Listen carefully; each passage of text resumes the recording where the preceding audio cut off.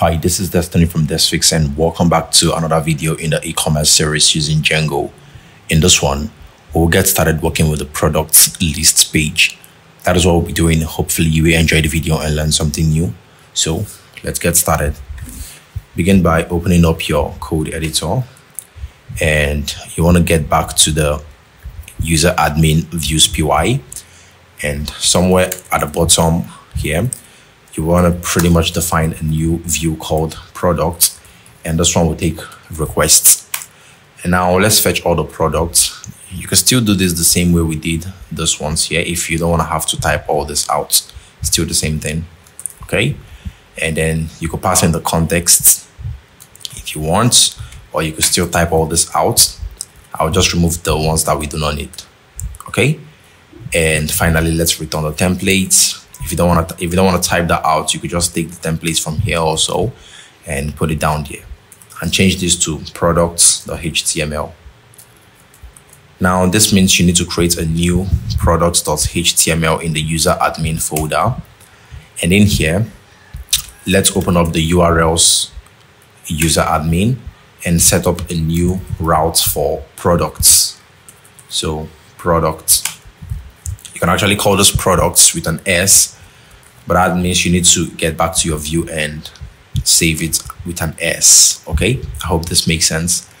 And after this, change up the name and also the route. Okay, and when we are done now, we could pretty much call products. And now we could even change those buttons here so that when we click on any of this, it takes us to the right place. For that, you want to open up base HTML and look for, this is dashboard, right? So you could replace this tag here, this user admin tag here, with dashboard. So I'll remove this, just leave that one empty, okay? See, this one goes to user admin / URL, then user admin, and the name is products. So when you get back here and reload this page and you click on this, you should now see a blank page.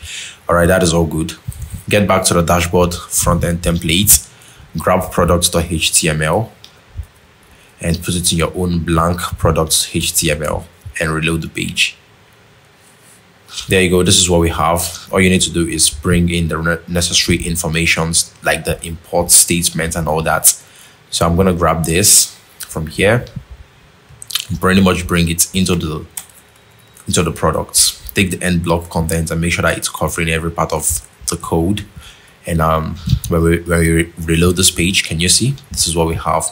Looking all good, right? So without out of the way now, all we pretty much need to do is loop through the products.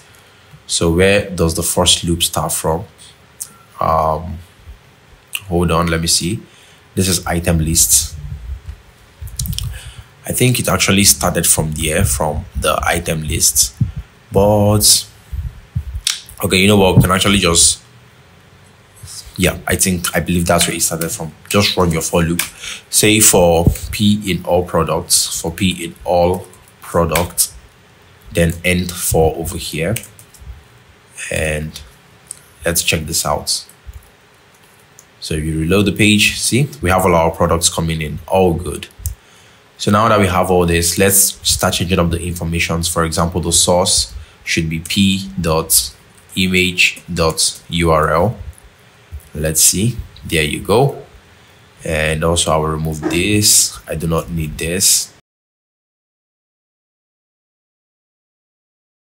Okay, and also let's change up the title to something else. Instead of saying the product title, you should say p.title. And instead of showing this, let's show the price. So p.price. And let's show the status, p.status. Okay. I want to confirm the status from the core models. So I'm looking for products, type, status is true. Okay. That means it's actually live, right? I think that's it. Let's also change up the date. So instead of this date here, I should say p.date. There you go. If you don't want to show the time, you could pretty much format the date like this. So you could say date, then show date, month, and year. Just like that. We don't have the edit and delete yet. We'll work with this in the future videos. So that is pretty much it. As you can see, our products are all coming in perfectly well. And in the next one, we'll get started working with the create product and also the edit product and also the delete product. That is pretty much it for the video. Hopefully you enjoyed the video and learned something new. I hope to see you in the next one. Until then, mad love. Peace out.